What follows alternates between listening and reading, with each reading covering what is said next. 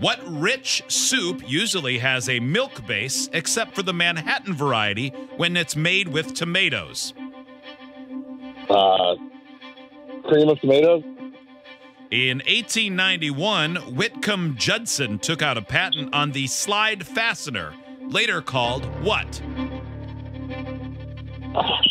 Oh, man. Yep.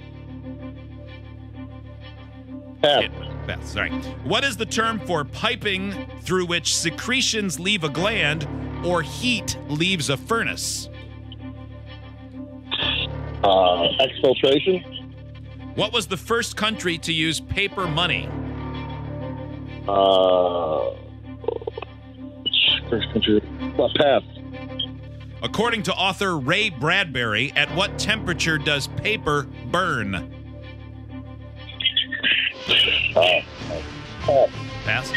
In 1891, Whitcomb Judson took out a patent on the slide fastener, later known as a what?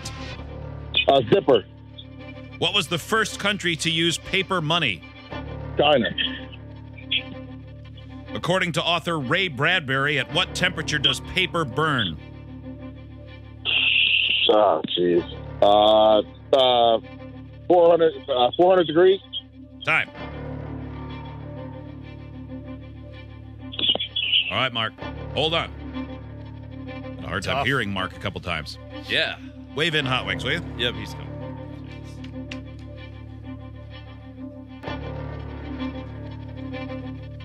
Hot Wings, welcome back. Hot Wings, you ready? Mark is on hold. Almost. Yeah. Now I'm ready. $300 could be his. Could be.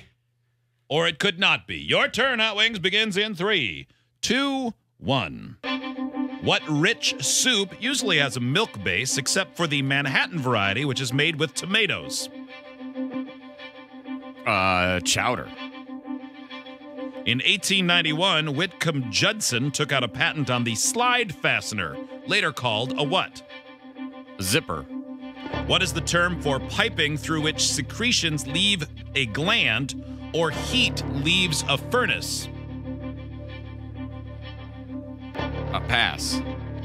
What was the first country to use paper money? Oh, boy. China. According to author Ray Bradbury, at what temperature does paper burn? 451 degrees. What is the term for piping through which secretions leave a gland or heat leaves a furnace? A duct. Time.